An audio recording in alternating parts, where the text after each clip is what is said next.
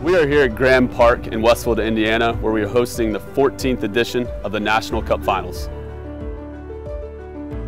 The National Cup Finals is a culmination of 6 different regional events and also various amounts of state cups throughout the country, and all those teams that qualify are here at the National Cup Finals. We have 22 different states represented here at the National Cup Finals. We have boys and girls from 13 years old to 17 years old, and we also have teams from Hawaii to New Hampshire down to Florida, all the way up to Washington State.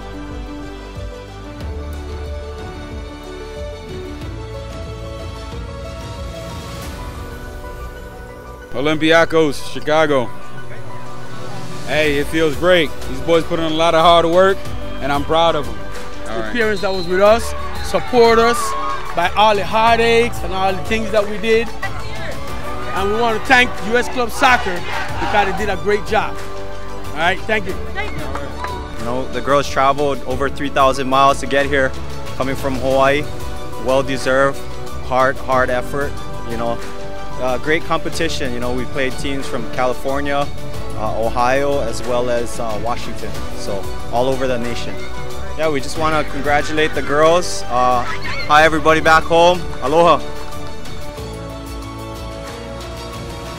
The great thing about this is that this facility is one of the best facilities I've ever been to, and I played professional for 17 years, been all over the world, but the facility here is second to none. I've never seen so many top level fields, 7 or 8 turf fields if it rains.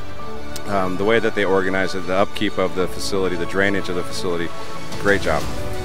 I think the highlight of our tournament is just the will and determination of our group, and coming together with players from 3 or 4 different teams in our club to come here and be a unit, and that's what we're all about. It's for the love of the game is what our motto is for West Coast Soccer, and to see these kids come together and win another national championship and set their legacy. You know, they wrote their book and they finished the final chapter today. I'm just so proud of them. U17 is the last year to do it, and really proud of this group.